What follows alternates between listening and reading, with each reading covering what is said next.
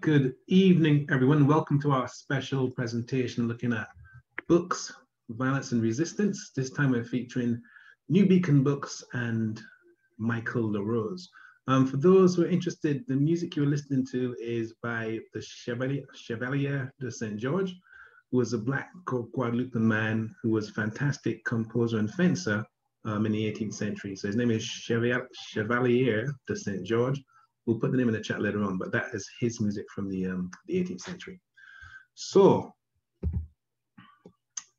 if you've not used Zoom before, which is unlikely, but it's possible. If you have not used Zoom before, in this presentation, we take questions at the end. And to type in a question, all you have to do is find the chat box.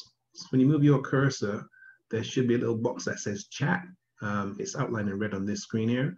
And all you do is you type your question into that chat box. You can also send information as well. But for this presentation, we'll take questions after our speakers are finished. And that should take about an hour or so. And then we'll have a Q&A session using the chat function, which you have to type into. There's something called Zoom bombing. And that's when you have weird people will come into the chat box and write abusive or rude words. And if that happens, we'll just simply eliminate those people by deleting them from the chat function. So just to warn you, if that happens, we'll just kick people out. So this event is brought to you by the Sarah Parker Remond Centre, part of UCL, and Black History Walks. People have often not heard about Sarah Parker Remond, so let's find out a bit about who Sarah Parker Remond was here.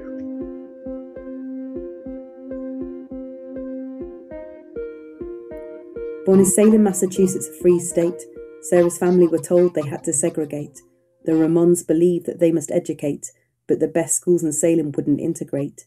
They were self-made business people and activists, a family of upspoken worldly strategists. Their home was a hub for the abolitionist movement, a place and a space for self-improvement. The books that were shelved, the lectures that were held, the lodges that would dwell meant that Sarah was propelled. Their house was a home for those fleeing slave states, offering a place to stay and a chance to change fates, and Sarah's family would loudly advocate that no skin tone needed to dominate. Her parents made sure she understood the laws of liberty, that segregation and slavery could be pushed into history. Though at times black people were outcast, a change would happen if they spoke up and were steadfast. Wade in the water. At sweet 16, Sarah starts to speak up. At abolitionist lectures, audiences were struck by her compelling voice and her grounded words. Her empathy and argument made slavery absurd. 1853, the moment Sarah takes a seat. At a theatre she sat, not giving in to defeat. She paid for a ticket, a front row treat. When she was asked to move, she refused to concede. The segregated seats for black people was known as nigger heaven. Sarah, 26, had had enough of this oppression. She took the theatre to court, fought and won. The theatre had to integrate the seats and pay a $500 sum. Wade in the water, children, wade. In 1858, she sails the Atlantic to Liverpool, crossing the slave routes her ancestors sailed before. Back in America, white people saw her as something less, but in Britain she was accepted as she confessed. I have been received here as a sister by white women for the first time in my life. I have received a sympathy I was never offered before. For 7 years she told shocking tales to audiences in Britain. From London to Warrington to Glasgow, all would listen. She didn't hold back on details that were gory. She knew it was essential to telling slave stories. Oh, God's gonna trouble the water. Then she came to Manchester, where cotton was king, and Sarah knew she had to really let her speech sing. She kept to the task and she didn't change track, quick to point out the profits being made on slave backs. I ask you, raise the moral public opinion until its voice reaches the American shores. Aid us thus until the shackles of the American slave melt like dew before the morning sun. I ask for special help from the women of England. Women are the worst victims of slave power. I am met on every hand by the cry, cotton, cotton. I cannot stop to speak of cotton while women and men are being brutalized. Audiences were taken in by the talk of racial injustice and slavery. Sarah was praised for her passion and for her bravery. Manchester heard the suffering of those across the sea and added their voices, asking for people to be free. Sarah had talked of womanhood and family, of being treated like animals, a call for humanity. In the echoing chamber of the Athenaeum Lecture Hall, Manchester audiences were left enthralled. Oh, God's gonna trouble the water. Sarah always kept speaking up for the oppressed and maligned. The suffragist movement she also got behind. She moved to Florence, became a doctor, on to Rome, fell in love, got married, made Italy her home. She was a generous spirit and an outstanding speaker, a passionate learner and a humanitarian teacher. History can be rewritten even if the past remains the same. Let Sarah Parker Remond be a household name. Wade in the water. Wade in the water, children, wade. In the water, oh, God's gonna trouble the water. Oh, God's gonna trouble the water. All right, so Sarah Parker Remond is not a household name at the moment, but we hope to change it in the next couple of years by doing events like this. So we're actually looking into a number of activities to kind of recognize and promote her legacy, including this event. So this is taking place the 5th of June, and we have a professor called Professor Sarah Selenius, who's written a book on Sarah Parker Remond, and she's going to give us a talk on the history of Sarah Parker Remond, because she was quite an incredible woman. Apart from traveling across the Atlantic, at the time it was quite rare for a woman to do that by herself. She was lecturing against white supremacy, against racism across the country, in this country. And then she goes to live in Italy, where she becomes a doctor, which is, you know, quite amazing. So we're going to have a full hour lecture on her life and her story on the 5th of June, given by Professor Sarah Selenius. So you can look forward to that too. And that's also on our website, and also wherever you booked this event from, you can book this coming event on it from as well. So this is a screenshot of the Sarah Parker Remond Centre's website. They're based at UCL. They do a lot of really good, interesting work. You can follow them on Twitter, Instagram, Facebook, etc. And apart from doing research, they also put on events and have a very interesting series of podcasts. This is a list of some of, I think it's about 60 by now, different podcasts they've done. I'm looking at racism, legacy of imperialism, etc. So they cover a lot of really interesting, unusual topics, and you can see there's some big names there. I've got Linton Kwesi Johnson, Dennis Bavell, etc. And there's a, as I said, there's a huge list of them on their website. It's headed by Professor Paul Gilroy, who should be well known to most people for his work on race and history. You got a couple of his books there, which you can probably buy at New Beacon Books, and maybe I have a signed copy there as well.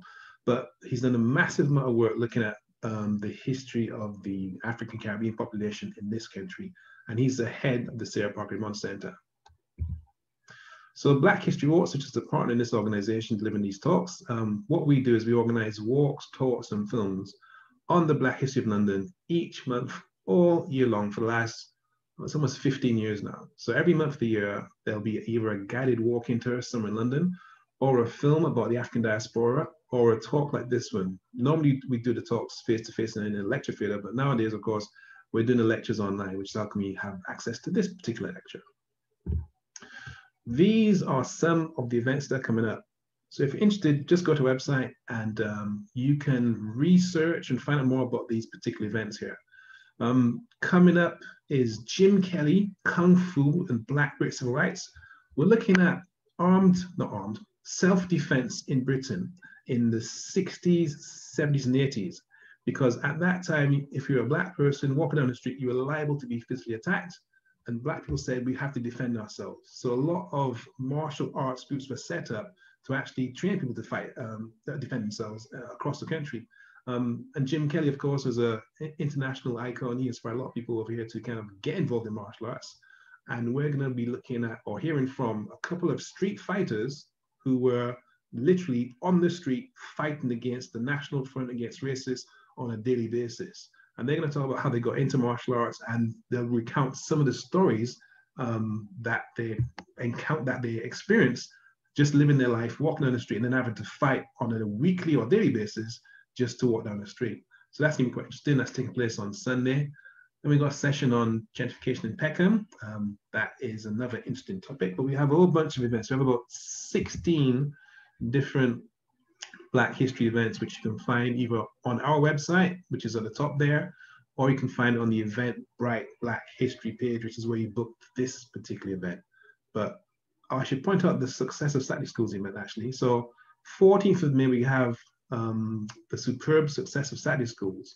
And we're looking at a couple of Saturday schools, and we're going to hear about their successes over the last 25 years. Because in one case, one has been around for about actually 30 years. That's the Alkebulan School of Excellence in East London.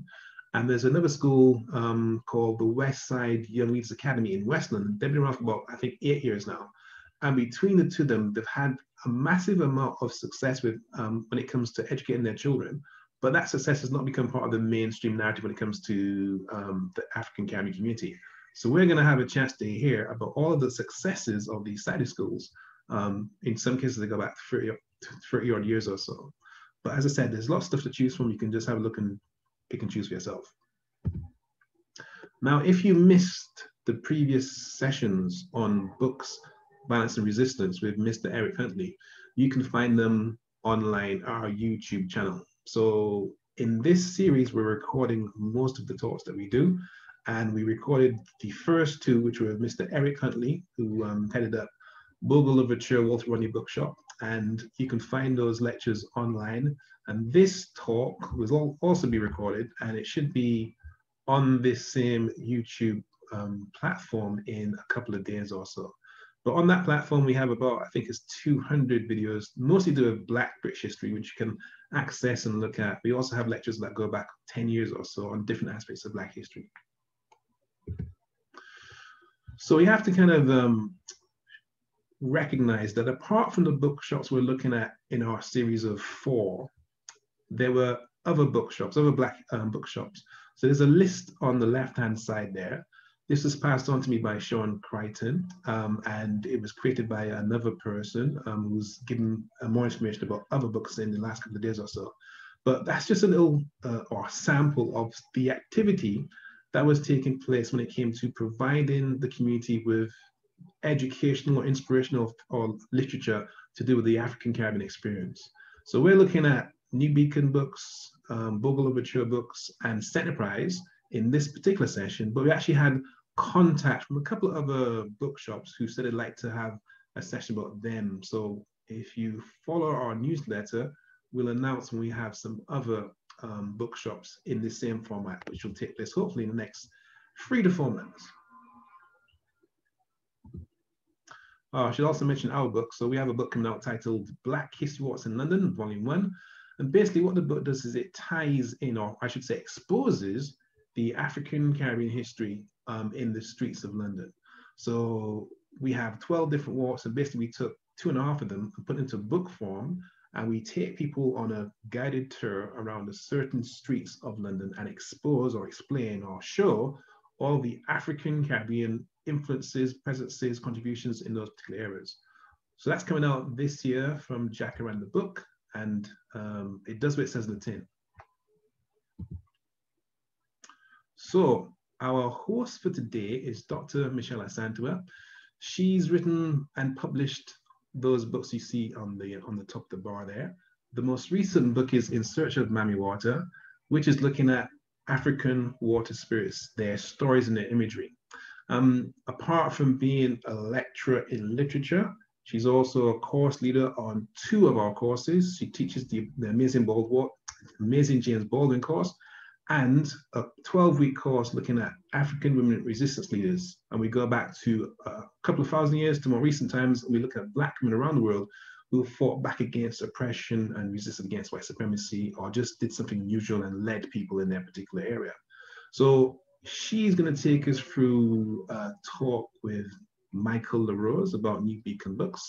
So I'll now pass over to Dr. Michelle Asantua. Hello, Tony. Thank you very much for the introduction, and again, the invite to host this session in discussion with Michael LaRose. If you could graduate Michael to the talk, that would be great, because I know he's there. I've seen him. Yeah, so then we could get going.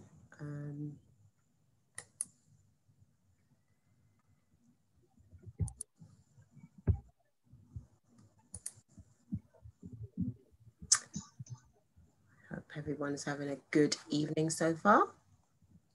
In case, and welcome. And Michael's just coming in now. We'll just give him some time to adjust to.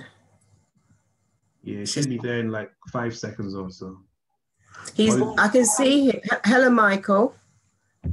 You just need to unmute yourself and put your video on, please. Okay, am I on? I could hear you and I could see you. Wonderful. Great. Hello, welcome.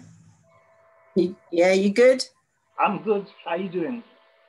Yeah, I'm good, thank you. It's been a long week, but I'm glad we're here, and I'm glad that it's some days that we can have some relaxation, hopefully. Okay, so we're gonna have our little discussion. I think you saw the two that we did previously with Eric Huntley. So it's very much the same format. So thank you for sending me some of these images that you're gonna see. I obviously embellished some and added, along the way. But yeah, I just wanted to perhaps introduce the bookshop rather than you necessarily. And that will fall into it as we go. And I'm using this that you sent me to do that, yeah? This is... Michelle, I can't see you now. Oh, why can't you see me? Tony, can you see me? Yes, I can see you. I've got a screenshot with the front of the bookshop, and it says part 3. So. Okay. You doesn't have to see you, Michelle. It's cool. Oh yeah, maybe you don't have to see me then. Okay. Because I think Tony can see me, so I don't know why you can't see me. But anyway, hear me okay. I can hear you, definitely. And you can see yourself? No, I can't. All I'm seeing is a screenshot of the front of the bookshop. Oh, that's really quite disconcerting when you can't see yourself. And I'm trying to figure out what your setting is that's doing that. We might just have to go with it and see what happens. All right. Unless Tony knows some miracle that can, why Michael's not seeing himself. No, I don't think I can fix that. Just carry on and I'll see if I can sort it out as we go along. Okay, so about New Beacon Books, which I've got from the publication that you sent me, and this publication is it's a catalogue that was commemorating the opening, the 40-year anniversary of New Beacon, and also marking the passing of your father, Elder John LaRose. New Beacon Books was founded as a publishing house in August 1966 by John LaRose, with the active support and assistance of Sarah White. They were joined by Janice Durham in 1979, and Michael LaRose worked with them for obviously longer than the period it says in this book. You have never really stopped. New Beacon Books is also assisted by a dedicated group of volunteers, which is absolutely true and continuing, right? Growing up in a colonial society in the Caribbean made John LaRose acutely aware that colonial policy was based on a deliberate withholding of information from the population. There was also a discontinuity of information from generation to generation. Publishing, therefore, was a vehicle to give an independent validation to one's own culture, history, politics, a sense of self, and to make a break with discontinuity. It is this conception which permeates the work of New Beacon. So New Beacon was named after the magazine, The Beacon, because most people probably don't know that, you just take it for granted that it's called New Beacon. But it's named after the magazine, The Beacon, which emerged in Trinidad in 1931 to 1932, with contributors such as C.L.R. James, Alfred Mendez, and Albert Gomez. This journal had a tremendous cultural impact at that time. New Beacon went into bookselling in 1967 because of the demand for books stimulated by the formation of the Caribbean artists movement, also formed in late 1966 in Britain, and the cultural resurgence among Blacks in Britain that came into being with the Black consciousness and Black activist movement. Okay, so I'll leave it there. I might be able to read some more a bit later. So without further ado, I welcome all of you to this presentation on New Beacon Books. Now, the first image that you saw was how it looks, but I remember it, and most of you who know this bookshop might remember this version. So yeah, this was, as you can see there, it's established in 1966. You can also see that I quite like this image of it because it's very clear what it is, and you know, by now for most of us where it is. Let's introduce it with some with this clip.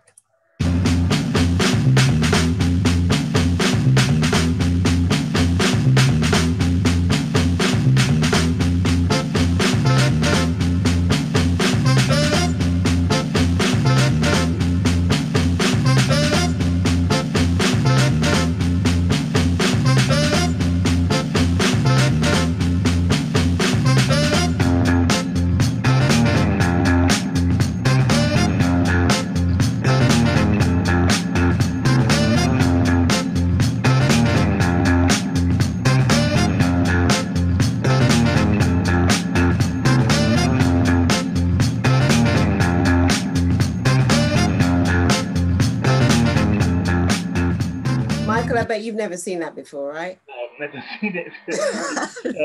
It's amazing what people can do these days. What people do, and there are people promoting you and in your corner all the time. Great.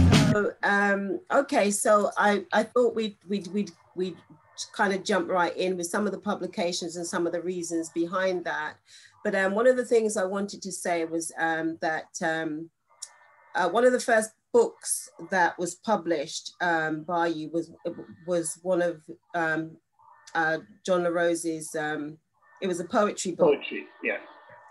I didn't realize Foundations, and I didn't realize that was kind of stepping in footsteps when I also published, first of all, a collection of poetry, which I was like, okay, this is what I'm doing. But the reason why I was doing that was because I was then going to teach independently creative writing, and I wanted the students that would come to realize, okay, she's got something published, so I published it myself.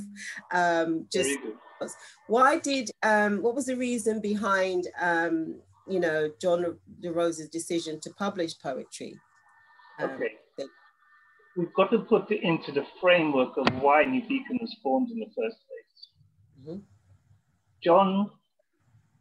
The vision for New Beacon comes from the ideas and visions of John La Rose, of lessons learned from the past, lessons learned from past struggles, which I'll go into in a little while. So the institution of New Beacon was to kind of break the hold that metropolitan publishers had over Caribbean writers who had to come up and get their stuff published up here. So he was also a poet. And as you probably know, everybody knows, I suppose, who's in publishing, poetry is very difficult to sell, but he felt there was a value in poetry, and later on we'll talk about other poets that New Beacon has published. But he brought with him some ideas and principles of how to organize. And you read that part in the beginning about transferring information from one generation to the other, so that people didn't have to remake the wheel, that people knew what struggles had gone in the past, the victories and the defeats, and they could learn and put it into their struggles for the present. So he came with these ideas, and the first was the New Beacon institution, really. It is a publishing house and then a bookseller.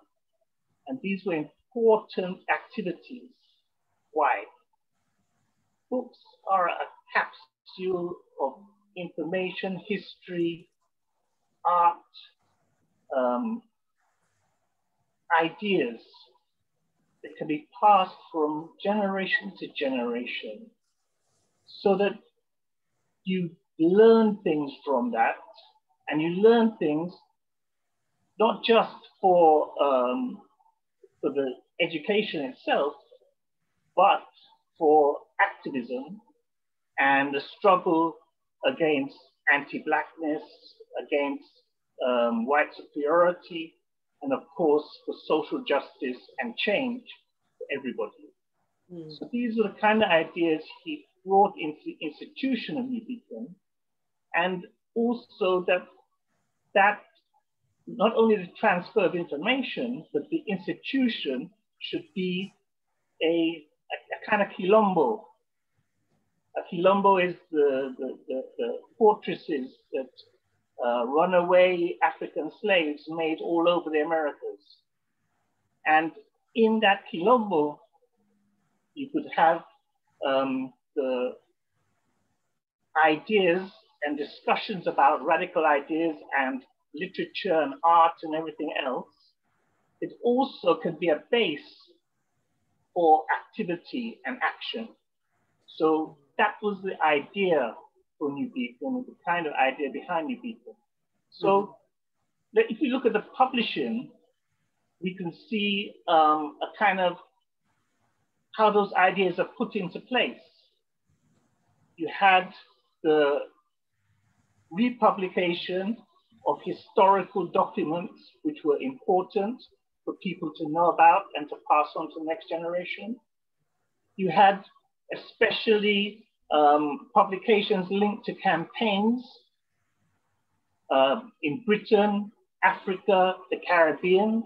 You had new writers and poetry especially, and that was also another aspect of it.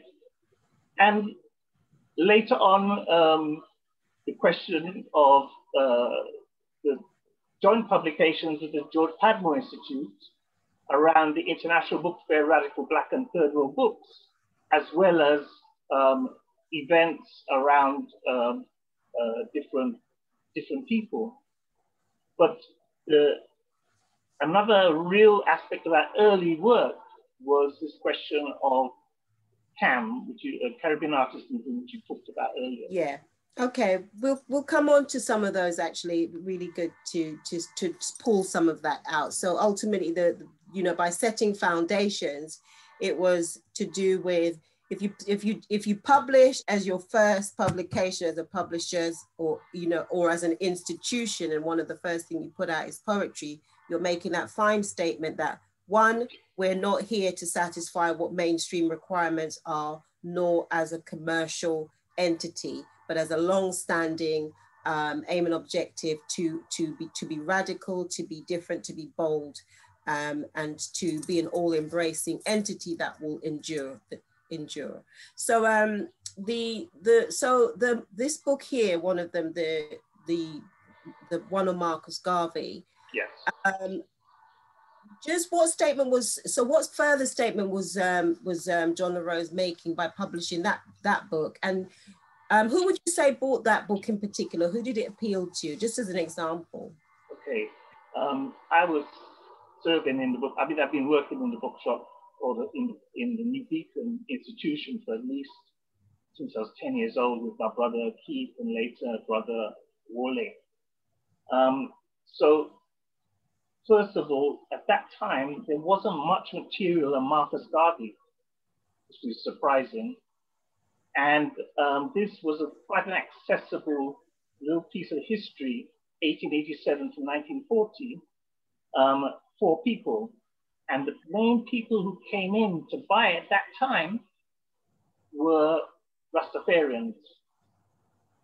They wanted to get something that told them about Marcus Garvey. They got it through the music, especially Burning Spear. And so they wanted to see this thing in writing and learn more about Marcus Garvey. And then generally everybody would then buy the book to find out about Marcus Garvey. Okay, okay, good. And then these were some of the reprinted ones, like again, like for example, the next one, the Manchester one. I kind of was curious about the titling and the seemingly double titling or the long the long titles. Why was that? Do you think? That was an aspect of New Beacon and John LaRose, in that he wanted people to understand what was the detail of what was in the books. So you'll find in a lot of our titles, long titles or long subtitles. So he was, there's a statement he makes, we did not come alive in Britain. And he was very much influenced by the Pan-Africanism of George Padmore, Marcus Garvey, Kwame Nkrumah, W.E.B. Du Bois, etc. And so the 1945 Manchester Pan-African Congress was really one which was concentrated on action against colonialism and near victory against colonialism. And quickly after India and Ghana became independent. But this was a kind of framework, a foundation for the ideas of how to deal with the future. Okay, thank you. Now, yeah, I mean, there's an idea that, you know, reprinting some of these works or showing some of these works would appeal, or at least would give younger generation that insight, you know, that education. But would you say that young people do come and look for it? Does that happen, or has that been happening? I mean, I think we can span, I think, 4 or nearly 5 generations now. Yeah, and within that period, we've always been linked to popular political movements or cultural movements. And so in those peaks of activity, people want to know and have access then to that material that they didn't know about or research and want to find out about to progress their activities and their activism in the future. Yeah. So it's not whether they are popular today or tomorrow, it's whether they're accessible. Yeah, because as you said, things go around in cycles. So yeah, and this is just an image, a couple of images of the early, the bookshop in its earlier days, right? Is this a launch? This is it being more than a bookstore. So what's happening in this picture?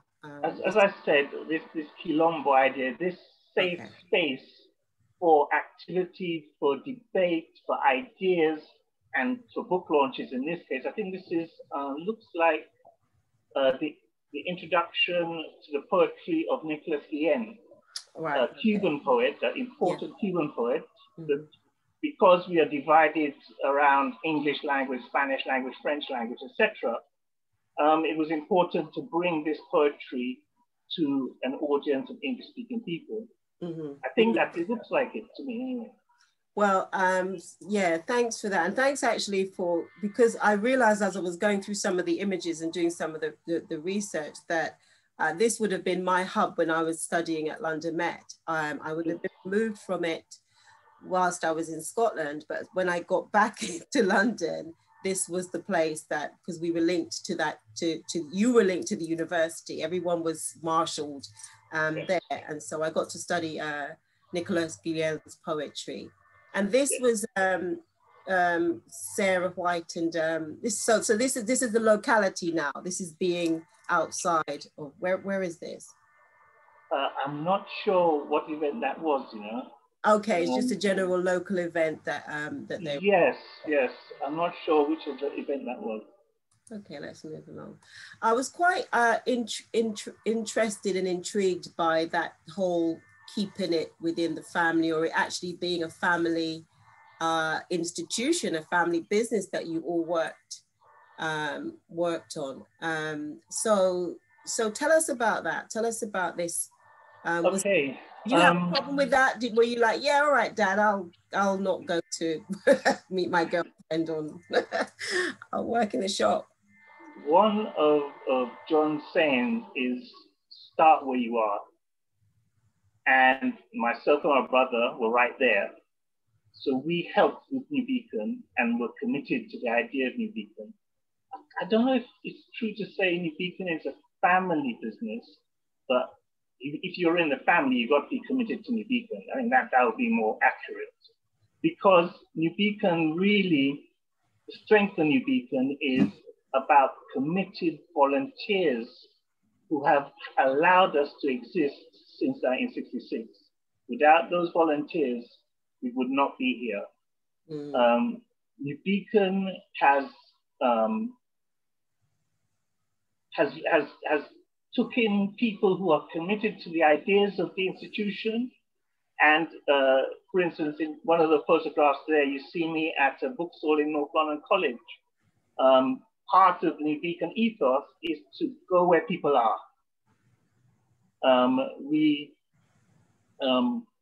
One of the first memories I have is going to the 1968 Black Power conference in Alexandra Palace, and New Beacon was a box of books.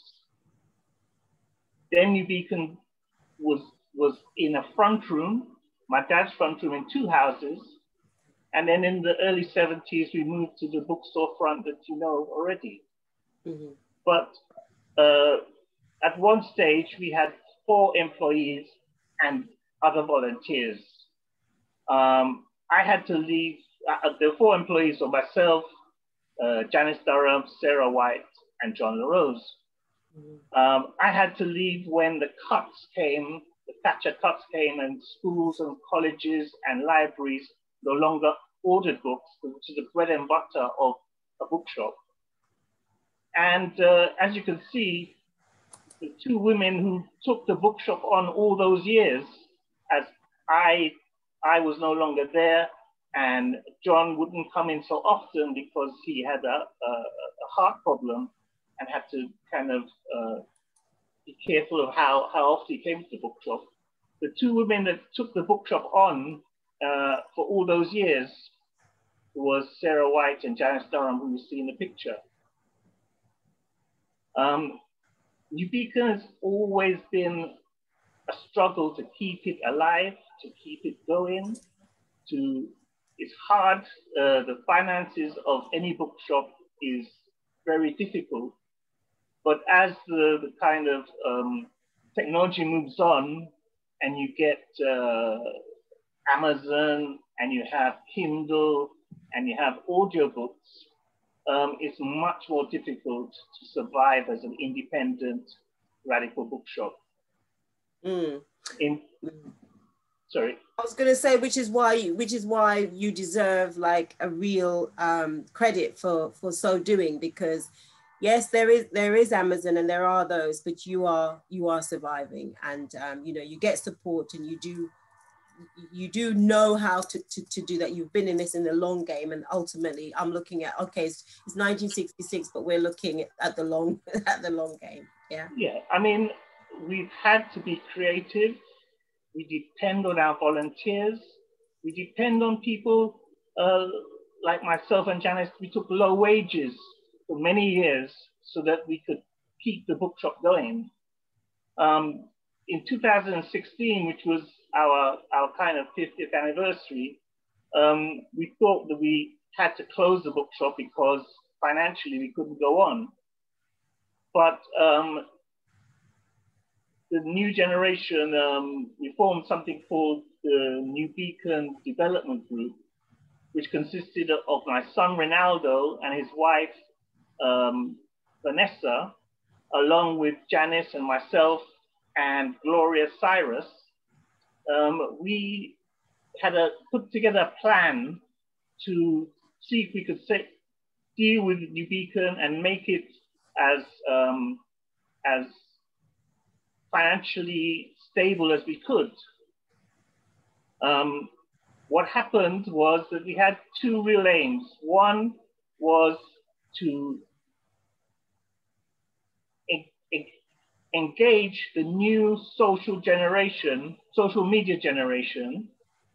The other generations had known us all this time, but the new social media generation did not know us because we weren't visible on new technology and social media, etc. So Vanessa and Ronaldo came up with a plan of how we could do that, and also we had to work out a plan how to financially survive, and that had one of the aspects of it was a refurbishment of the whole bookshop in terms of technology, in terms of how we looked, and changing the space around with a GoFundMe campaign, which I think raised about 15,000, and volunteers again to gut the bookshop and refurbish it, and the bookshop we have right now. And in that picture on the right, you see myself, Janice, and Vanessa kind of doing an event at the front of the bookshop. I think it's one of the launches of the new bookshop. Yeah, I mean, we will come to all of that. I mean, I like your pace is, you're going for it, you know, so that's really great. But I remember the bookshop with Sarah White and Janice Doran. I remember going there many a time, and they were, you know, always welcoming, always, you had that feeling. What it was as it, you know, the Columbo effect, the effect of going there and just sitting and liming, whatever, or, you know, just being in there for however long. But I would push you on the fact that the commitment was probably stronger because you had the family element was important too. And we mustn't downplay that, because one of the things that I'm aware of in our community is we tend to see that other communities, like especially the Asian communities, pass on their legacies intergenerationally. This is an example of Africans doing it, whether we like to call it that or not. This is the reality that's happening here. Because at the end of the day, Vanessa LaRose is your daughter-in-law. So it's, you know, it's. I think it's important for us to recognize that. Yeah. Okay, so these are some of the reprints in history. Or did you want to say something? No. As well, currently, our grandchildren and their friends have also committed then to work inside of the bookshop, so that it's continuing. Okay, which is brilliant. That is excellent. Yeah, so that because it will change with them. They'll bring in the understanding of the new tech as well. Yeah. So yes, so these titles then are of the histories and the reprints, which again you were trying to tackle with the new generation. Do you want to talk us through any of these in particular? Right. One of them. Fraudacity was a book called in response to a very anti-Black white supremacist account of the Caribbean by a professor from Oxford or Cambridge called Anthony Proud. And this response to that was made by a Caribbean intellectual called J.J. Thomas in the 1800s. And he not only rebuffed the racism of Anthony Proud, he also wrote a book on Creole language called The Theory and Practice of Creole Grammar. Our languages, our art, our literature, our music were constantly and are constantly criticized, not appreciated, not given the position that it should have in society. And what J.J. Thomas was able to do was to not only stand up against the white superiority, but also validate our own culture, which is a theme that runs through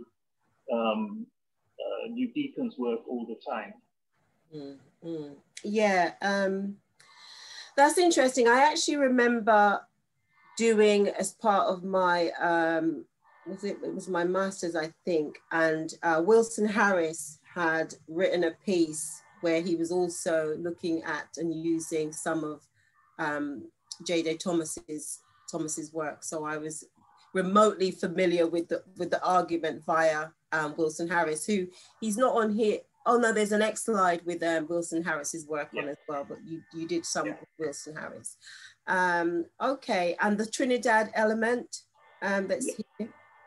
Yes, the folk culture of the Caribbean, and in this case, carnival, has always been important to John.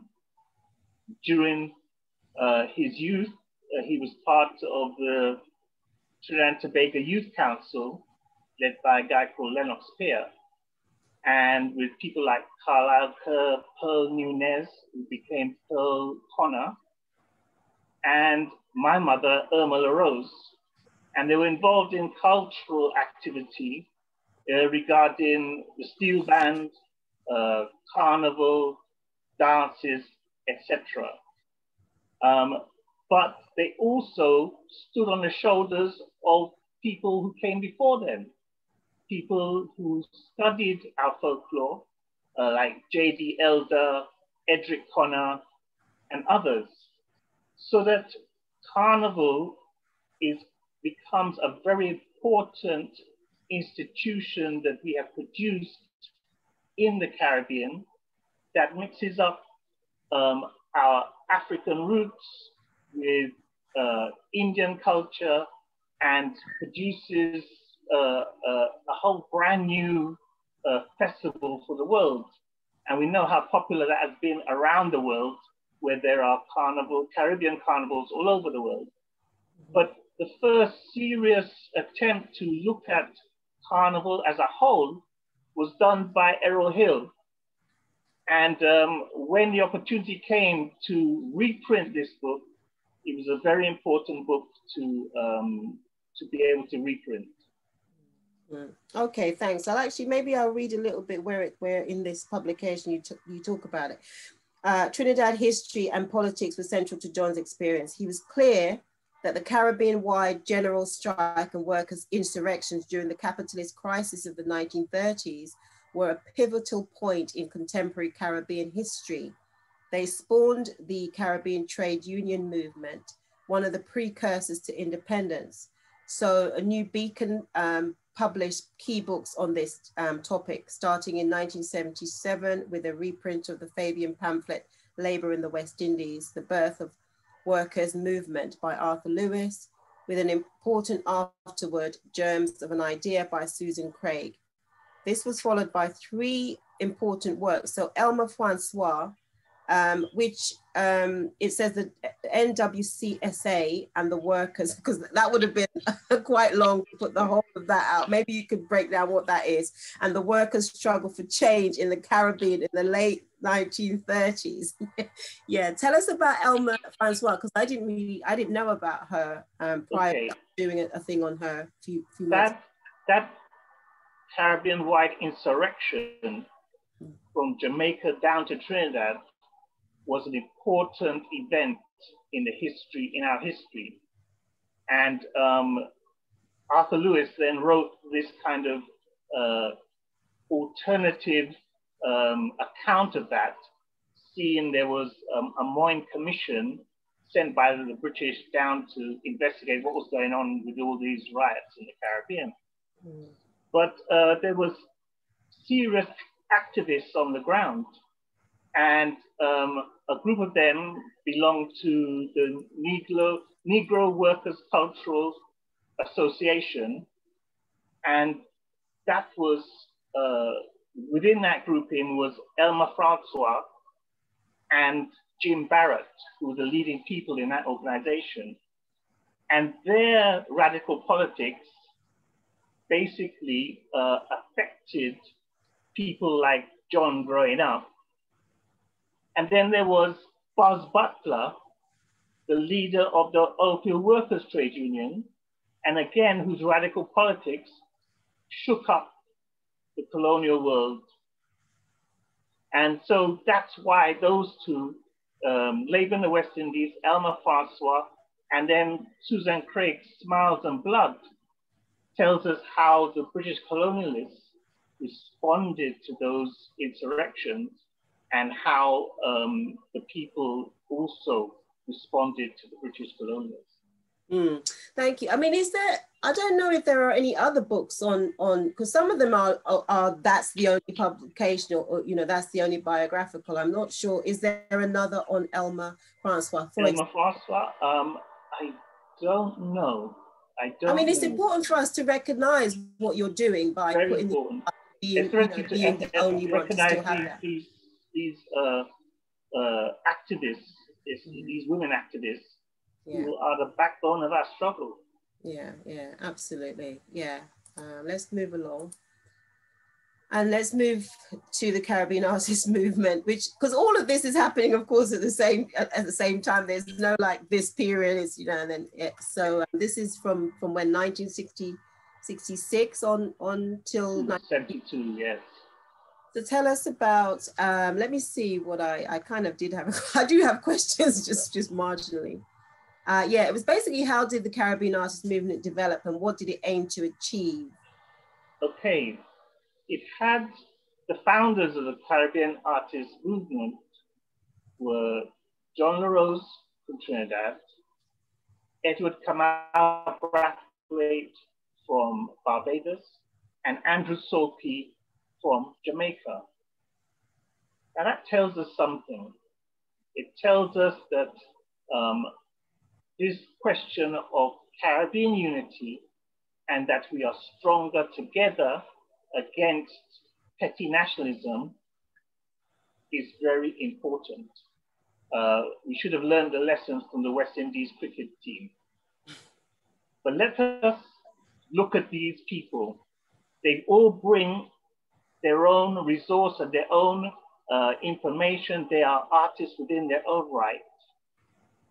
And they want to support other Caribbean artists. And I'm not talking about just writers, but also visual artists, playwrights, poets,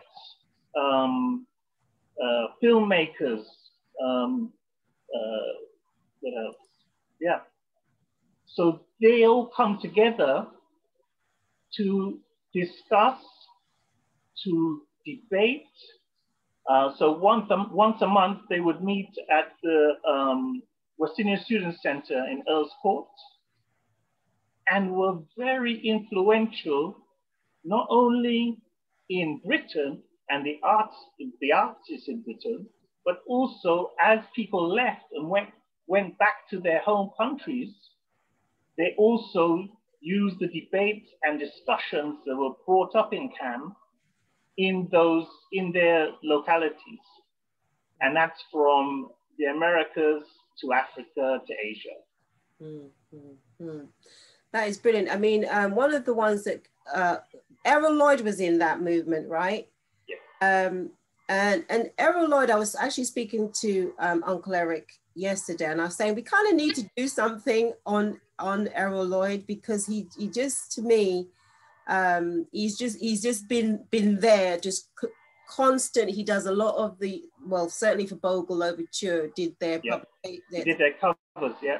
Yeah, the covers. Yeah. And it was him that did this beautiful sculpture of your father, and he's just like been there. And I think there's something that needs to happen around celebrating him. Yeah, I think I would definitely agree, and that he's not only a visual artist, but he's also a playwright. And so he's written plays about history, especially Jamaican history, which I hope to see someday. Yeah, absolutely. And just that History of the Voice book as well. This is all in harmony, or in that that context of creating that Caribbean aesthetics. That's right. That was spoken. And validation about who we are and what we are. I mean, the issue of language, which is dealt with in Kamau's brilliant book, is really the essence of dealing and struggling with decolonizing our own minds about who we are and what we are. What he's putting forward here is that our language is valid. And that our language, which he calls in the book nation language, is important and stands alone. A bit like I talked earlier about J.J. Thomas's book, Theory and Practice of Creole Grammar. Yeah. So the nation languages of the different islands of the Caribbean are important and stand alone as languages.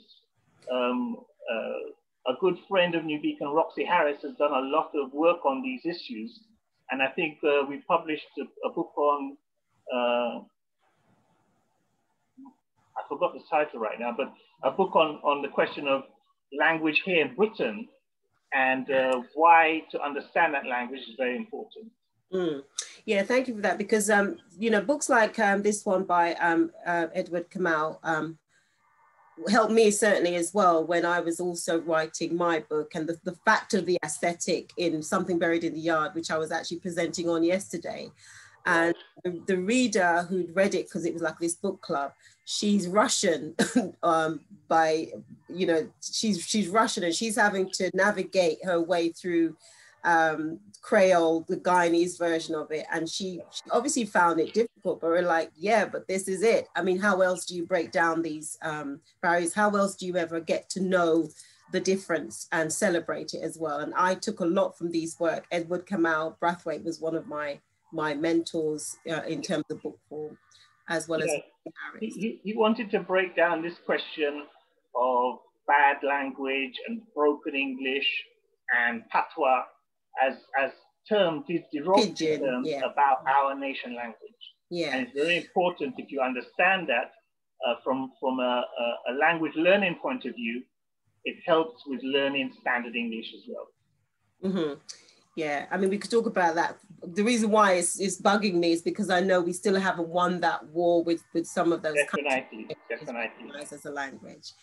Okay, so then these were dealing with some of the what was important about the novel then for John La Rose and New Beacon? Right. I mean, he really thought that the novel was a unique literary space where a lot of issues could be tackled and addressed in an artistic way. So do you have a slide with Erna Brodber? Of course I have a slide with Erna Brodber. What do you mean? No, let me just deal with the ones I have in front of me then. Okay, I'll go back. That's just to tell you that I do. Okay. This is a question of one, poetry being important. Yes? And then we have poems of succession, the Guyanese poet Martin Carter, which you could say is the poetry of decolonization struggle. He is the poet of our decolonization struggle. You have Dennis Scott, you had Mervyn Morris, you had Lorna Goodison, new voices of poetry, putting forward some of them pretty standard poetry approaches. You had the one you see up there, Anai Kelanjan, who's from Sudan, and he, The Myth of Freedom, and his book is important for the struggle in Sudan, or at that time, against the North, and for a kind of autonomous region. So we have these, again, Eternity to Season, kind of poetic prose approach, which is pretty new, pretty radical from Wilson Harris, who is his critical work, which we've also published, and also with Van Sertima, which is also important, again, about validation of we talking to our artists and talking about our own art and having that validation ourselves, and happy to put that out to the world. The two at the bottom, Bad Friday and Heroes of the Day, were young Black British writers. I think Norman Smith was the first Black British novel. Bad Friday was the first Black British novel. I think we reprinted it. Rural White, Heroes of the Day, was again one of these early Black British novels with a different style of writing, new type of writing, which again, if we go on to Erna Brodber,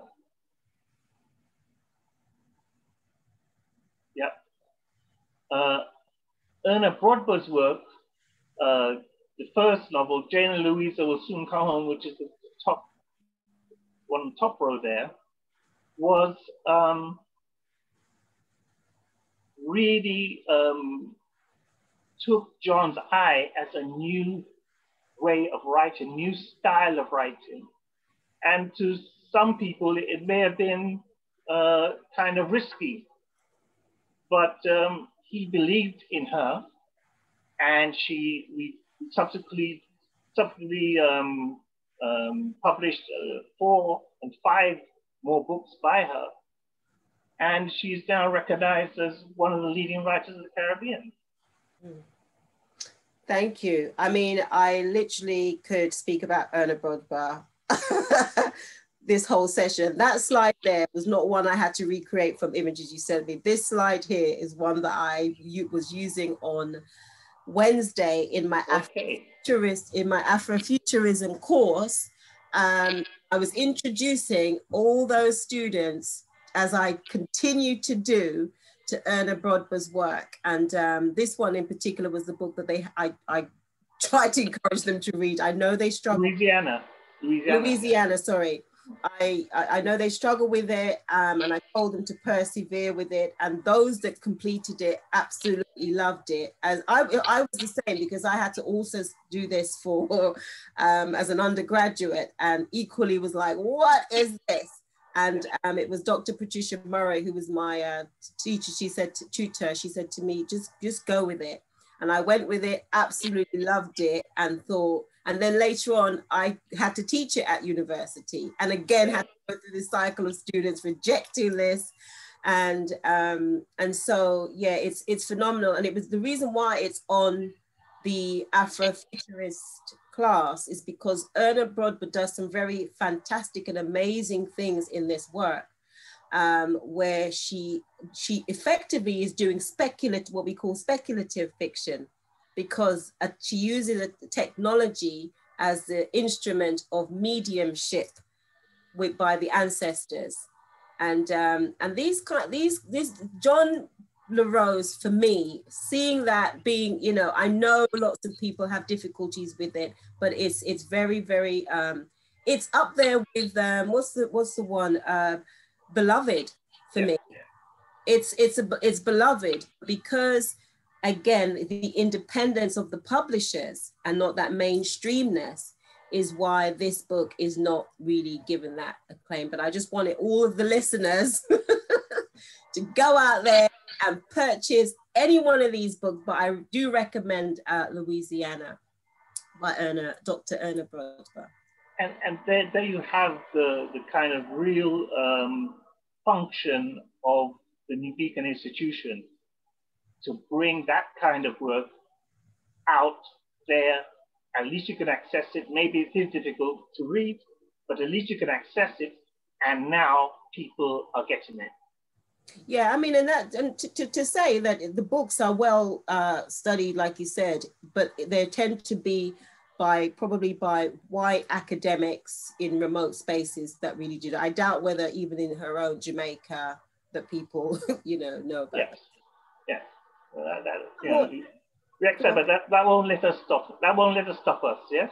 No, not at all. Not at all. I actually modelled my Something Buried in the Yard on Erna Brodber, starting with Mile first of all. So, So let's go on to a bit of the other types of struggle that was going on, and the Mangrove 9. I don't know whether this clip is from this one or whether this is at the ORSOV one. I don't know, but were there two different ones? What was it?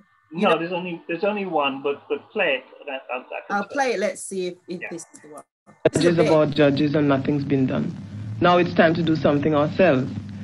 That statement was made at the Mangrove demonstration and represents the essence of Black people's experience in Britain. That since we've come here, we've suffered a long train of abuses by the police with the active knowledge and support of the British state. And those abuses have been able to be carried out under the pretext that, quote, Black people are criminals, ponces, and prostitutes. That is a myth that has been created about us. That is a statement that was made by one police officer who gave evidence in the Mangrove case. Now, the demonstration that Black people made against the harassment of the Mangrove restaurant, the subsequent resistance in the courts, is an active explosion of that myth.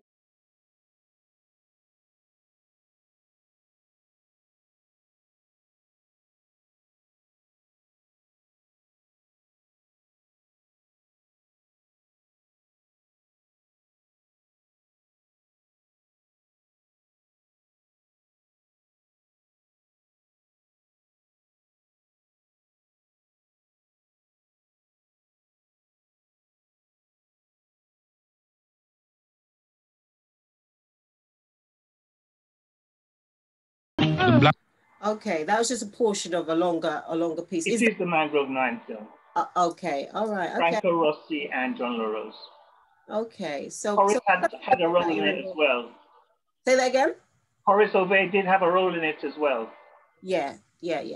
Okay. Could you tell us a bit about your involvement, New Beacon's involvement with the Mangrove 9? Okay, again, it comes from John's involvement. Mm-hmm. This was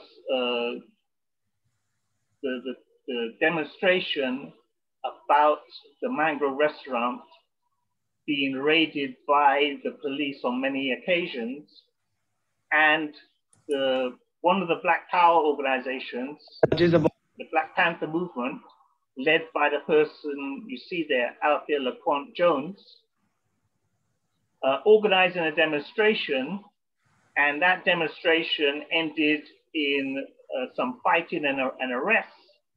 And the Mangrove 9 campaign, the 9 people arrested around this demonstration, the Mangrove 9, took place.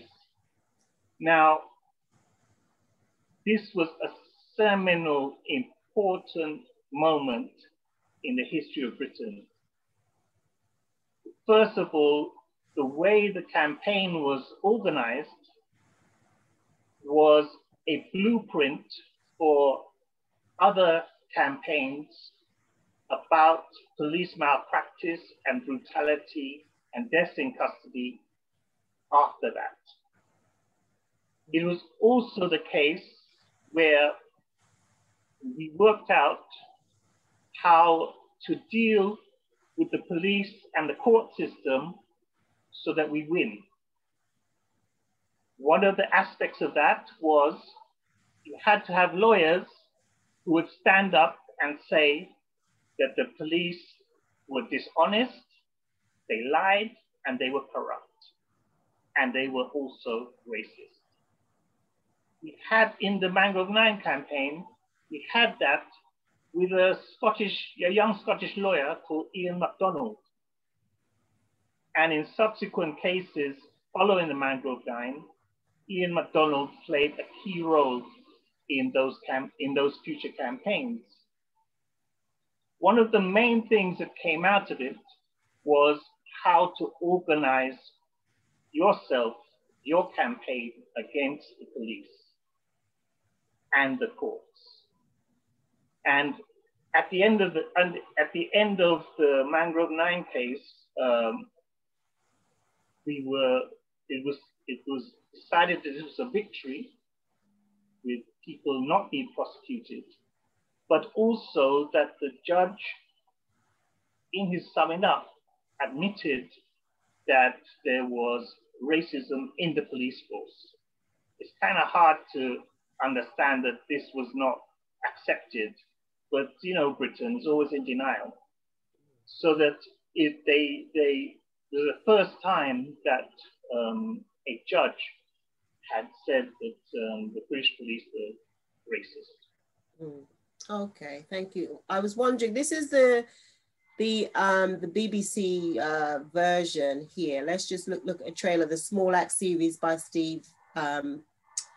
Which is based on fact, as they say.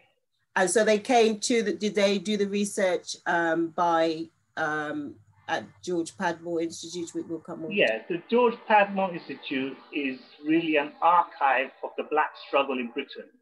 We formed it in 1991, and it's still going strong, and it's in the same building as the bookshop. The archive is above the bookshop, two floors above the bookshop. And so when they were making the film, the Steve McQueen film, they came to the GPI archive to find materials for the film. Okay, let's have a look at the trailer of it.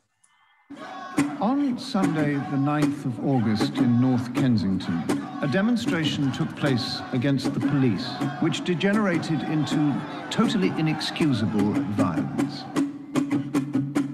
There may be some who believe that they have been the victim of injustice at the hands of the police. Others who, like parasites, feed on these beliefs and seek to turn them to their own advantage, deliberately creating hate and violence. These defendants are all guilty of the serious criminal offense. This attack on a black establishment is not an isolated event, but a sustained campaign against black people. And today we are saying enough is enough. Yeah, it was actually quite a good production. So it's doing what it says, New Beacon, and the collaborative with George Padmore, which is that institution, that accessible archive and history for newer generations. Okay, one of the things obviously I wanted to know was, so we saw in the last couple that iconic image with Baba Eric Huntley, who was standing outside having to clean up all kinds of matter outside their bookshop. Did New Beacon experience for themselves any racist in the shop? What happened in this period, I think it was 1977, was Unity in Brixton, Bogle Louverture, or what later became Walter Rodney Bookshop in Ealing, Head Start in Tottenham, and New Beacon itself in Finsbury Park, all had some form of racial attack, firebomb. In the slide on the left, you can see, I think at the top is Unity, then the right hand at the top is Bogle, then the left hand corner is Head Start, and the one right at the bottom, I can't read it properly, Niggers Out, that's New Beacon. Right. So when these things were happening, these questions of politics of alliances, and your quotation at the top, New Beacon has always felt it important to encourage others with similar interests and perspectives to join hands wherever possible to bring about progressive change. That applied to a lot of what we did then and in the future. So what was formed was Bookshop Joint Action, so that people should be informed about what was happening to Black bookshops, independent Black bookshops. And it was important that we put out statements, demanded things of the police and the government regarding the the fascists and racists who were operating with impunity at the time. Okay, thank you for that. Let me try and move to the next one. Okay, and then this is now continuing. Talk us through these ones, please. Okay, this may be a bit long. What it is? Okay. This is what was important for Black parents in Britain was education. And for a long time, the first generation, what John used to call the heroic generation, did not quite understand the nature of British society, its anti-Blackness, its racism and white superiority. And so it would clash with their children over what was not happening in their schools. And their children, John would call the rebel generation. That's my generation. And there were a lot of us, and we didn't take shit. So one of the things that was kind of revealed and discovered about Britain was the way working class people were treated and how they were educated. And Black children moved into that area of the working class area of people in the education system. And so when we recognize those mechanisms against Black children, there was the busing, there was banding, busing Black children out to other schools so that there's no concentration of Black children in one school. And in this part of North London, led by John and Westidian Standing Conference, they organized and activated themselves about the way their children were being treated. In another organization that John was involved with called SECWA, Caribbean Education and Cultural Workers Association, they had done some research and got information from Black parents and young people about what was going on in schools, and asked Bernard Cord to write a book, How the West Indian Child is Made Educationally Subnormal in the British School System. Educationally Subnormal is ESN. And Beacon published that book, and which is another aspect of how we operate, is that we are attached to movements, and this was a campaign book. So this was taken around to meetings of Black parents to make them understand what was going on in the British education system and how their children were being treated because they were being lied to, and put into ESN schools, and also it affected their futures. Is this book, because this book we hear it often, is it, I mean, in print, or do you just have copies? Is it has it been reprinted, updated? This was the first print. That was the New Beacon one. Right. It has subsequently been reprinted, and right now there is a new reprint with extra material produced by Bernard Cord, and it's now available. Right. Yeah, that was recently done. Yes, I remember. Yeah. Okay, and this is some more.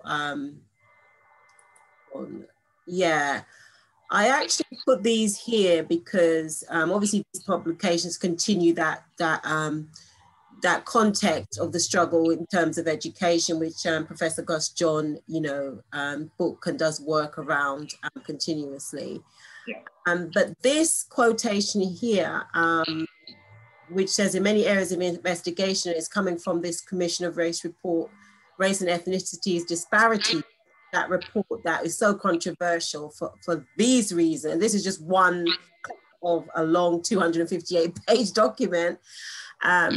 In many areas of investigation, including educational failure and crime, we were led upstream to family breakdown as one of the main reasons for poor outcomes. Family is also the foundation stone of success for many ethnic minorities. Another revelation from our dive into the data was just how stuck some groups from the white majority are. As a result, we came to the view that recommendations should, wherever possible, be designed to remove obstacles for everyone rather than specific groups. I mean, what was your response to this report? Given the struggles. The struggles, I mean, I'll come back to your slides in a moment, but I was explaining that the exposure of that heroic generation about the problems of the rebel generation caused a reunification of Black parents and Black youth. And that's the manifestation of that is the Black parents movement and the Black youth movement. I'll go into that in a moment. Going back to the original reason for New Beacon existing, if we leave it to British historians, the Black Lives Matters movement will be talked about just as a USA phenomenon. They will not talk about, they'll talk about a rabble knocking down the statue of a slave trader and throwing it in Bristol Harbour. They'll talk about how Boris Johnson saved Britain from the COVID-19 in a Churchillian way. If we don't write our own histories, if we don't write our own books, if we don't make our blogs and essays and all the new technology that we can use now, audio books and people like yourselves, we will be left with the historians saying that a Black commission in 2021 said there was no institutional racism in Britain. That's really all I have to say about that. Okay, good. Thank you for that. And then these ones are now, again, these are now the wider campaigns, right? You know, the campaigns that are along the lines, which you mentioned these in the earlier part, just to show the publications that come out of them. You know, generally, you know, what I love about them is that Pan-African, Pan-Caribbean element to all of these. And like you said, we wouldn't know about some of these campaigns. These are linked to campaigns, right? Yeah.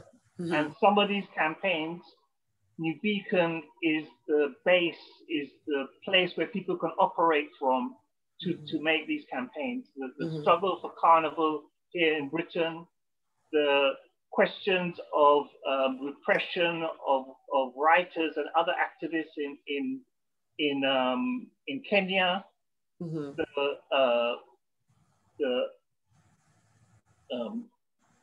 activism for control and for a new type of Nigeria, the lessons of the Grenada Revolution, the rebel that was snuffed out and had internal problems before it was snuffed out.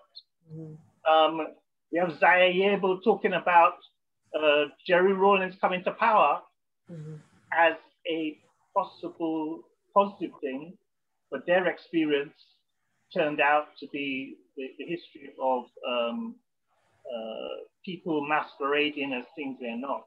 And finally, the New Cross Massacre, where the New Cross Massacre Action Committee and the Black People's Day of Action in 1981, again, was a pivotal moment in the history of Britain. And John LaRose was chair of that committee. And we've got two pictures here, one of a Black Parents Movement and Black Youth Movement march demonstration around Cliff McDaniels in 1975, who was the school friend of my brother, Keith, who was beaten up by police outside the police station and charged, and the police back down, he was charged with assault. And based upon the Mangrove 9 organization and strategy, we won the case and overturned that case. But there were many more cases that came out of that. Newton Rose is one I remember, and of course the New Cross Massacre Action Committee. And I think you can see me there, next to the left of the guy writing down whatever's being said. That's me there in the demonstration, and my mum at the front there. And then the picture to the right is the New Cross Massacre meeting, I think in 1981, I think that is. And as you can see, part of what we wanted to do with that campaign was to make sure people understood who died in that fire. And that's why those pictures at the front of each person, each young person, and their date of birth and date of death. And next to John standing up speaking are the parents of those who died. Yeah, thanks for that. It's a very powerful photograph, actually, that you don't see, and it tells so much in it if you know some of the story. Okay, and so we had some of this last time about the International Radical Book Fair. What I was actually interested in, I obviously can't see you in this picture. I can see Janice Durham, and I can see John LaRose, and I can see Sarah White from New Beacon. But what I was interested in was, what were you doing? Because I know Akaba was performing, Akaba Huntley was performing. What were you and Keith, what were you doing in this? All right. Were you there? A lot of the people that came out of the supplementary school also then graduated to be part of the Black Youth Movement, and part of the football teams we formed, and also went down to form a carnival band and the sound system and all that. And those people, in '82, when we started the book fair, it needed a lot of organization, a lot of people to get the book fair on the road. And there was not only just the book fair, which is the picture you see in the top left-hand corner. Yeah. There was also a festival of politics and culture that went with it every night. So it was a huge event. And if you, next to Chalk Dust, standing up, if you look to the left of him, you can see me. I'm chairing one of the forums, that particular forum. Okay. Yeah. I was wondering. So one of my roles was a kind of logistical role of one, the book fair as it was set out, and there's also marking out the space and making sure everybody kept to their spaces, and being part of the forums, and also taking books and people who were participants up to the book fairs in Bradford and Manchester. And also being the kind of archivist through audio recording most of those events in the book fair. And then part of all of that was, the International Poetry Evening, which was really a magical moment within that book fair experience. This is a cassette. It's a cassette now, but it's a cassette and a LP. Anybody's got any I've got the cassette of this, actually. I've been told that cassettes and vinyls come back, so okay. I've got one. And then Foundations of a Movement, as you see there, is really the 10th book fair. And if you want to really understand the scope and power of the International Book Fair, Radical and Third World Books, then you will read that. And it's not only a tribute to John LaRose, but makes you understand the network of radical ideas that all the people that took part in the book fair, writers, activists, etc., and people just interested in books, what an impact that made on people. So it's very important to understand that. And that global network of activists still exists from that book fair experience. Mm.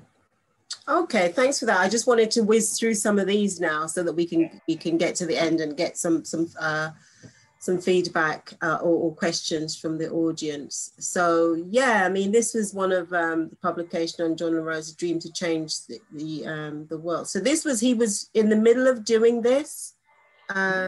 What happened? John died in 2006, and this film was made by Horace Ovey, I think, in the year before, or maybe a bit longer.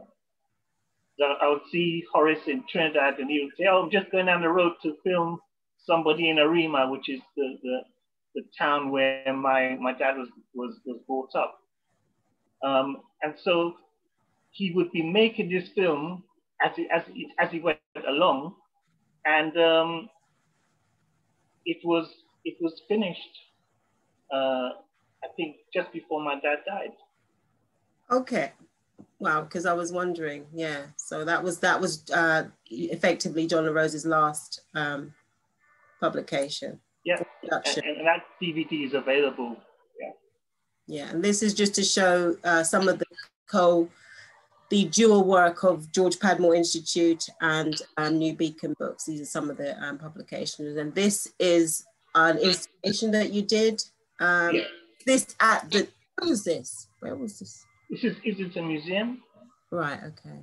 In the Angel, and this was 2015, and it was an exhibition called "Dream to Change the World: The Legacy of John LaRose." Mm-hmm. And it was pretty powerful, very well done by the GPI at that time.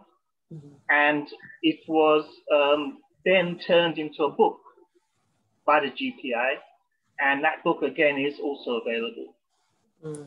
Okay, brilliant. So by now, this just so that listeners can see that this was part of that campaign that you mentioned at the beginning, when in 2016 you needed to raise this funds. I remember that time very well. This is your son Ronaldo here, and of course this was one of the videos that went around calling us to action, the community to action. And of course this is. Hi guys, my name is Vanessa LaRose and you're inside New Beacon Books. We just want to say a massive thank you to the community for all your help and support. We've come a long way since our Save the Bookshop campaign in January, and what we've managed to achieve with your help is amazing. We had people come in and donate their free time, donate free materials, all in the aid of keeping this bookshop open. Now we have a fabulous space, still with some little bits to do, but now we have a fabulous space so that we are ready to be here for another 50 years. We have a community space, we have a website, and none of that could be achieved without the help of the Black community. There is a saying that we cannot come together, we don't support one another. This project right here has smashed that to pieces. We have come together in droves to make this what it is now. We couldn't be more grateful. So on behalf of the LaRose family, New Beacon Books, we thank you. If you volunteered, if you donated via our GoFund, if you bought a book through our book club, if you shared and just promoted New Beacon Books, we thank you. It's beautiful, right? Yeah. we're here. Hi, guys. And so these are some of the books that you have a stack of the books, your publications. So yeah, and I just wanted to show that you're online as well. This was all thanks in part to that funding. You've got a new look website, so people that want to access the material can go there. Yes, you can access the material and buy it directly, and we'll send it out. Again, it's a part of that the book service we started many years ago, and also you can book an exhibition to come to you of books that you're interested in, or we can show you. Okay, thanks for that. I wasn't aware of that. And this is just to say, yeah, this was when this is the new look. Was this a new look or was this before? Because that's it looks like it's before. Yeah, it was before, and then this was Nadia Joseph here doing a presentation of the launch of her. Was it her father's? No, this one was the Mandela letters. Oh right, okay. Which they're very involved in regards to closeness to the Mandela family. Right. Just to make a point about Jeremy Corbyn, we've always been involved with him and his activities, and he's always supported the bookshop. And people need to understand and know that after the smear he's been having in the last couple of years as leader of the Labour Party.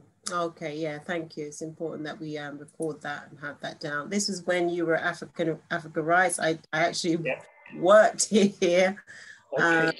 Yeah, that was quite fun that day, and just showing that the book was very well received and very well looked forward to by a younger generation of readers. Yes, that's the important part. Yeah, and here it's I didn't realize, I'd forgotten that I had all of these, by the way. I just happened to stumble. Very good. I need to get some copies. Yeah, definitely, actually. So this is when one day, I don't know how many of these you had, but I think a few of them, they were the market when it turned into like a little mini market. Black market, we called it black market. Yeah, so that was absolutely wonderful. This was downstairs, you had the books and the cards, and you went upstairs and you could just feast on clothes and jewelry and so on. So that was really brilliant. This was a new idea that came out of Vanessa and Ronaldo. Yeah, I know, I'm aware. And then just to remind you that myself, Tony and I also taught courses at New Beacon. We taught James Baldwin course there, and we did the African Women and Resistance, and later on we also did the Toni Morrison course, which I don't have an image of, but we did that as well, and we loved it. This is our preferred place to do it. So that goes back to the Quilombo idea of a safe space for us to do activities that maybe won't get anywhere else. That's the whole point of the New Beacon and GPR. I just wanted to say thank you and read this last bit about John La Rose's vision and contribution are unique. In his lifetime, he was able to participate in putting these ideas onto film in Horace Sauvé's Dream to Change the World, as you've just mentioned, a film about John La Rose. John La Rose's vision has informed an amazing body of publications produced by New Beacon Books over now 50 years, because this was taken at this publication. These are actually your words. These are your words in honor of your father and in honor of New Beacon. And Michael La Rose, has been my honor and privilege to be speaking with you about the life and legacy of New Beacon Books, and long, long, long may its success continue. Thank you. Thank you very much, and thank you for the invitation. Just to say that the struggle continues. New Beacon will, is always juggling, always trying to be creative, always trying to survive. And let's see if we can get through this next phase, which has been very difficult for us. Thank you very much. I will stop. Well, we're not done yet. We're going to ask you some questions, Michael. So hang on a second. I just have to say a few things about what's coming up so people know what to look for in the future.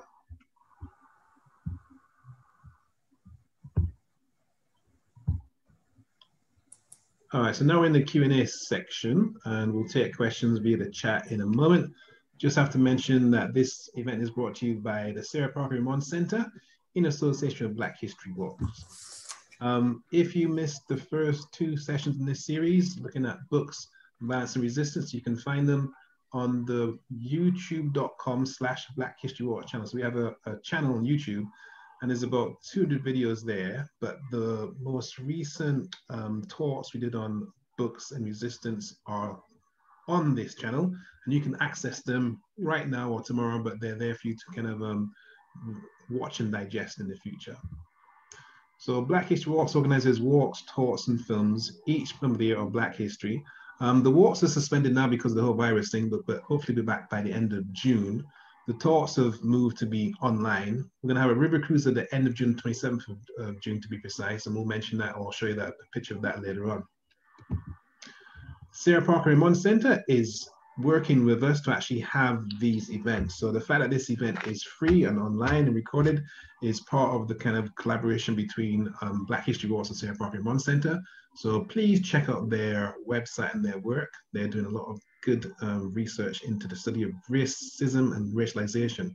And that's an area that needs a lot of work and exposure if you think about the current situation at the time. Next thing, well, actually, this is not until May, which is 2 weeks away from now, but we're looking at Saturday school. So one thing that wasn't really mentioned so far is that New Beacon Books had a Saturday school above it, and that's another long story, because I suppose we could do 3 or 4 sessions on New Beacon Books, because it's just like Mr. Huntley. They did so much work over such a long period of time that you can't do it justice in just 1 session, I suppose.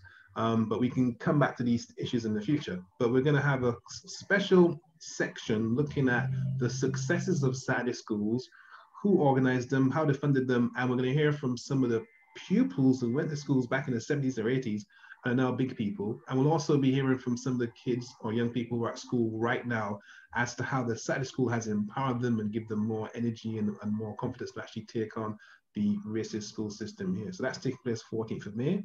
That's another free event, and you can book your tickets now. The Black Liberation Front should be better known than it is. And again, that's what we do in these events, because apart from being a Black Power group, they also had a bookshop, and young people between 16 and 25, part of the Young Historians Project, actually tracked down the members of the BLF, interviewed them, recorded them, and made a documentary about them back in 2017. So long before you saw the stuff in the BBC recently, long before that, these young people tracked down the BLF, interviewed them, filmed them, made a documentary, and we're going to have the young people who made the film, as well as the surviving BLF members, on a session like this, where we're going to hear from them about their experiences. And this is a clip of the documentary they made. So look at this here.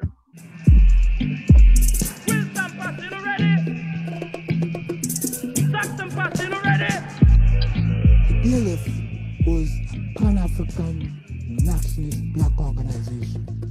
You weren't letting people call you colored anymore. You weren't letting people call you Negro anymore. You know, you were like, we're the Africans, this is who we are. Who don't like it, tough luck for them, you know. We were called black, this, black, that, all the ignoble things about being black we were called. So we knew we were black.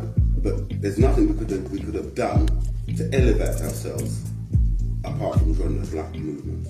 Just having those 2 words put together like that, Black Power, it was like I wanted to be part of it.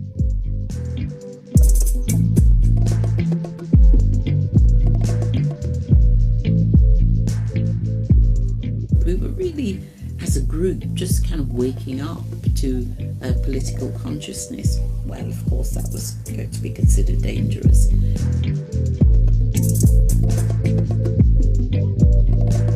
The state came down very viciously, and Tony was actually arrested, tried, and jailed for this article.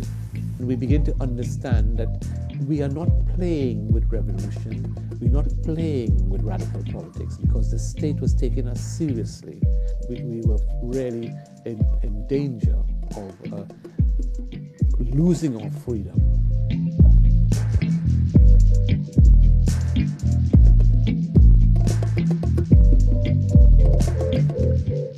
So So the way we've done this is that you can actually watch this documentary online right now or next week, whatever. And then when you're ready, you can get your ticket for the Q&A with the people who were in the Black Liberation Front and the people who made the documentary about the Black Liberation Front. All you got to do is go to our website or go to Eventbrite and then click on the link and book your tickets. Another big event that we have coming up is this one. And basically, there's the unit in UCL that has tracked down where the money went from the slavery compensation 1830. So when slavery was abolished in 1834 or 38, the British government gave £20 million to the slave owners. And what this unit has done, they've tracked down who got that money, where they lived, and what they spent the money on. And they've also begun to track down some of the stories of the enslaved people on the plantations. So on the 29th of May, we're going to have a demonstration from the LBS as to how to use the website they created to track down who, what, where got money from slavery compensation. So that's a very popular event. Last time we did it, we had about 200 people in fact, we couldn't fit them into the room. They were flowing out the door. But this will be an online event. So again, you can click on the link and get your tickets now. This is a really interesting event, and it takes place the 29th of May. Linking into the African diaspora in the Caribbean is identity. And sometimes when it comes to Black films, they don't get the chance to be shown in a mainstream cinema. So for this one, we're actually going to show this online. And let's have a look at the trailer to see what it's all about. Here's the 6 years of torture, and finally, freedom. Yeah. Joseph, you've done all you could. Deal with it. Joseph, promise me you will go. A lot of the things I read about Africa freaks me out. Okay, I keep telling you, you're reading the wrong books. There's some things that are just non-negotiable, and that's the use of bush medicine in my hospital. Never gonna happen. That's what Granddad made his living from in a compound, and we know he was a master at this. You bringing the bush in the hospital? Darth, enough. No, we are a family of professional doctors. Let's all learn. Everyone walks through these doors. They're expecting a miracle. Preserving the family legacy is also your responsibility. You are descendant of Nani, many mighty warriors. Granddad was saying that it was... Granddad, every time you open your mouth, his name come out of it. You know what I had to endure under that man's hands. So because of that, you're going to stop me from living the life that I want to live? Hell no! I'm done with pleasing you and everybody else. I hate you! What are you looking at?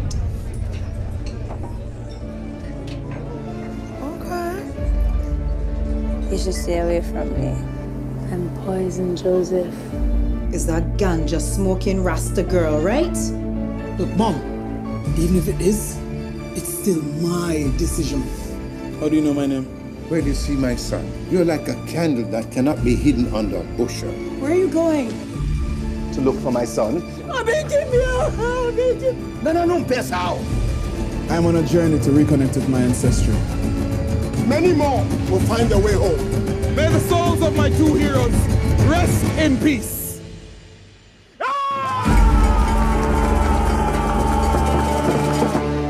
I'll be there in Ghana with you. Yeah? That's not how we talk. That's how you talk.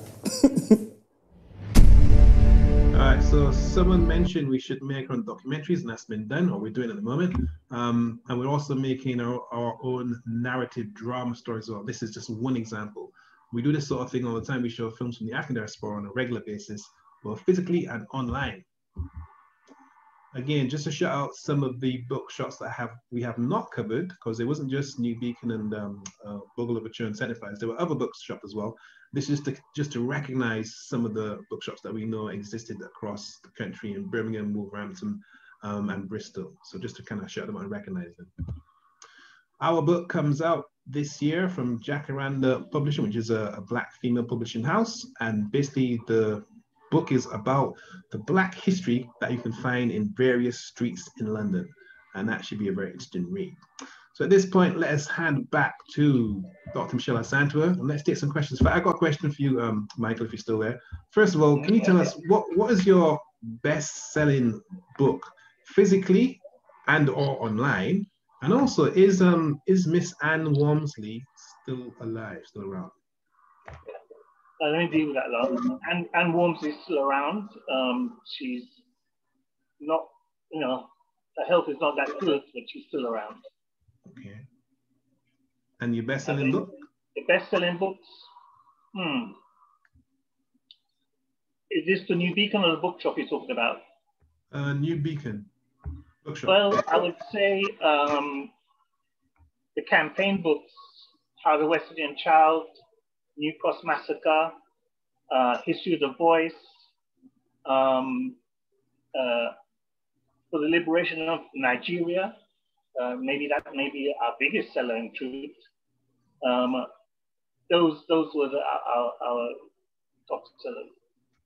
All right, 2 quick more questions. Did you get to meet Ivan van Sertima? No, I didn't. No, I didn't. It was slightly before. I was a bit too young. I was there in attendance, but I wasn't able to interact. But actually, so Van Sertima came to New Beacon Books? Yes, he was part of the CAM movement. Wow. Okay. And last question for me. Can you tell us a bit about your fight, your successful fight to kind of end banding in North London? A little bit, please. It wasn't. As I said, I was a bit too young to be part of that.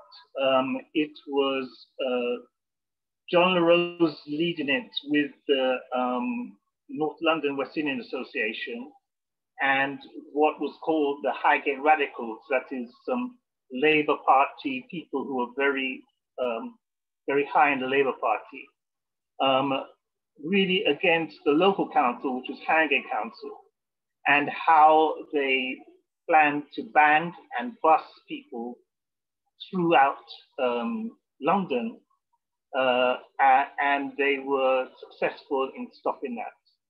There were other campaigns in other parts of London based upon the same strategies.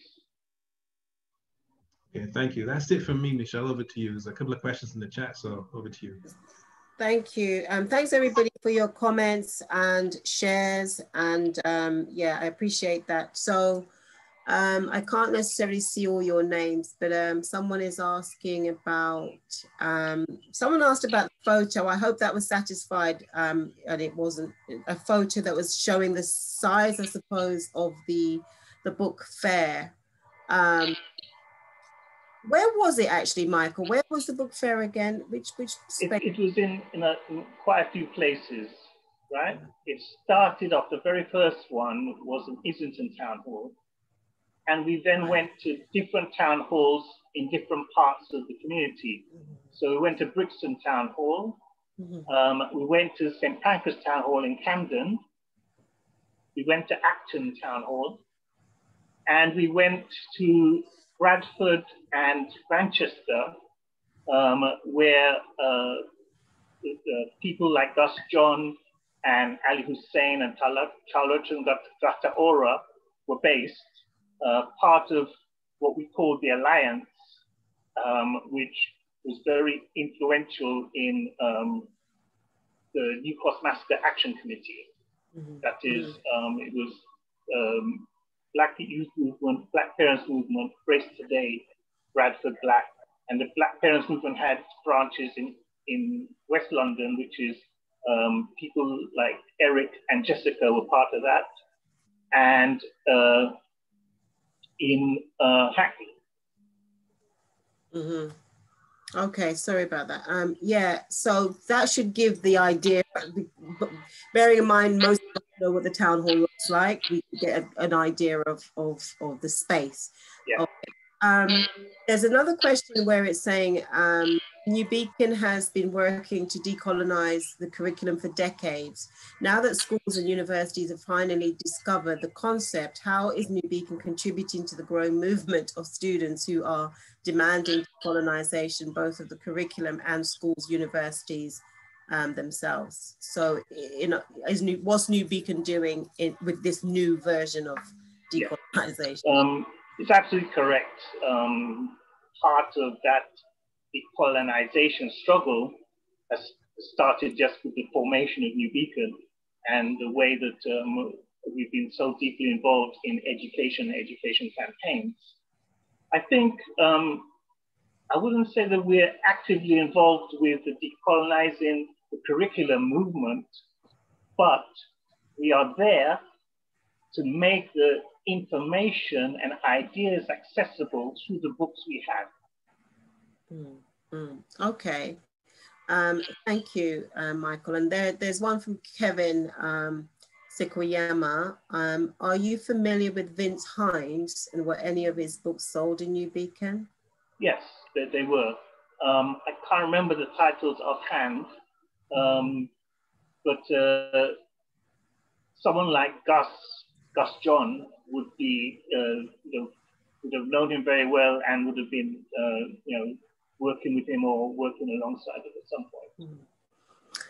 Okay, good. I'm just seeing if there's some comments, but before we do that, Michael, I didn't get to ask you about that, the relationship with the Huntley children, because you were all children of that generation. And tell me about that whilst I look through the other.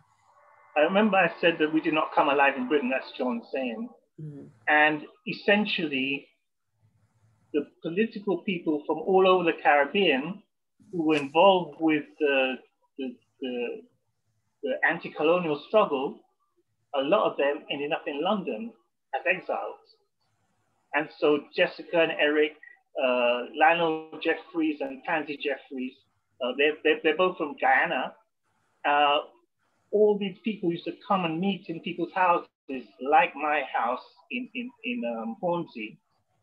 And at one point, Eric and Jessica and Chauncey, their two sons, Chauncey and Carl, all lived in our house in Hornsey. And at summertimes we would spend, there were two sets of boys. The Jeffries had Howard and Andre. There was myself and Keith. And then there was Chauncey and Carl. And every summer we would go to each other's houses and spend, I don't know how long, but it seems like a long time in each other's houses. So on a personal level, there is the political and the personal all rolled into one. And I must say that that Eric is one of the people that I really honestly respect and hold dearly. You have the privilege of meeting all these people, these writers, these thinkers, these activists, and you get to know people, and you get to know those who are tricksters and ginnos, and those who will stand the course, and those who will not. And Eric is one of those who stood the course. Okay, yeah, thank you for that. So Tony, can you see any more notable comments? There's one from... Yeah, I got a question about Errol Lloyd. Again, what is his status now? Is he around, and what's he doing at the moment? He is around. He comes to GPI events as well. I think there's a project in the pipeline, but I'm not sure the detail of it. Yeah, I'm aware of a project as well that he's working on. I think he's possibly working on it with Nicole, or Nicole knows about it, Nicole Rochelle Moore, but I don't know the details. So yeah, very much around, still active. So yeah, as I said, I really do think that there's something needs to be done around Errol Lloyd and his massive contribution.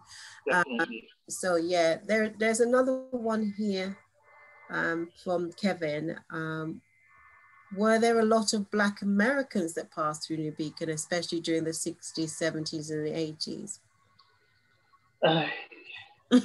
Yes, there were. As I told you, there was that 1968 Black Power conference at Alexandra Palace. There were some Black Americans involved in camp, but being so young, I would not know exactly who they were. I remember Stokely Carmichael coming to our house to discuss things, general politics, when he was here. I think the only time they let him in. So there Kwame were... Ture for others who don't... Yeah, sorry, Kwame Ture. That bit. Yeah, and I mean, New Beacon itself as a publishing house, I wouldn't say so, but New Beacon as a bookshop, yes, people came, and also all the events around New Beacon, Black Americans were part of it. Okay, yeah, good. I'm just, there's somebody that was actually ordering as we were speaking, so that's quite good. They were ordering books online, so that's the beauty of the technology. You can speak and then, you know, you're... I hope it works. No, it did work. There were some that were wondering whether you had copies of the Manchester, yes, we do. Thanks, Emma, for sharing that that link, because there was some. Also, Michael, are you open for business right now at the moment? We opened 2 weeks ago. We opened on just the Friday and Saturday for the time being, 12 noon to 6 p.m. The pandemic has knocked us off course for our financial survival plan, but we'll see how that goes. But we're open on a Friday and Saturday, 12 noon to 6 p.m. What can we do to assist them? What can we do to kind of help you get people through the door? How can we assist? It's through the door and also buying on the website. I think people have to make a political decision about buying books.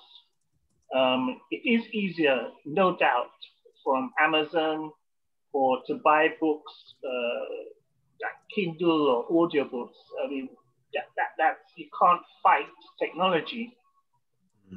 But if you make a political decision to support an independent radical bookshop, that would be very good. All right. Well, we might come back and then do more courses then, possibly. Yeah. Eleanor says, do you ever run creative writing workshops? Are we happy to pay and attend any of those? No. Karen? Right now, sorry, so I didn't catch all of it. That's all. Okay. We have run some creative writing workshops. Not workshops. Really like advice about publishing. Our policy, again, this is the politics of alliance, has been to support independent publishers, to support new writers, because you know how difficult that is, and the diversity of the ideas makes us all stronger. Yeah. So we've given advice to writers, we've given advice to new publishers. We try and support new publishers who've just brought out a book, etc. And we set up an event where Margaret Busby and others spoke about how to publish and the problems and pitfalls and how to do it successfully.